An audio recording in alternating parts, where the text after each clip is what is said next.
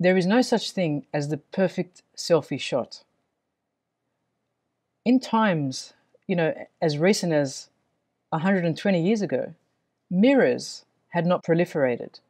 People would look at their own reflection in clear water, in a pond, in a glass refractory.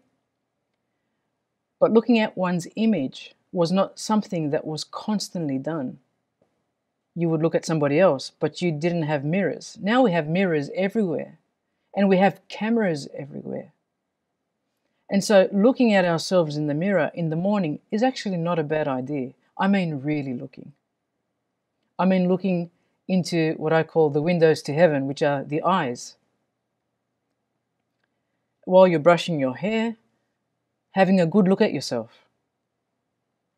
It's a bit of personal time. It's a bit like that question, who am I? What am I going to achieve today? Do I have time to stop and breathe and to say thank you for being on this earth? Do I have an ability to overcome the problems and challenges that might present themselves today? Doing that is normal because we're made in the image and likeness of God, a creator.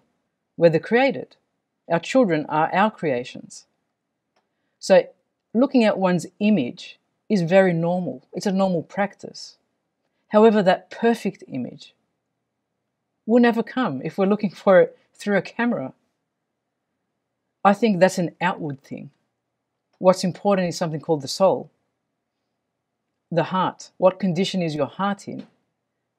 And today, most people don't want to go towards that spiritual self. There's an outward self and there's an inward self. And in my belief, you've got the body and you've got the soul. But the body is temporal. It breaks down. It gets sick. It has a limited lifetime. And so we age. And so the perfect selfie will never come. We keep changing.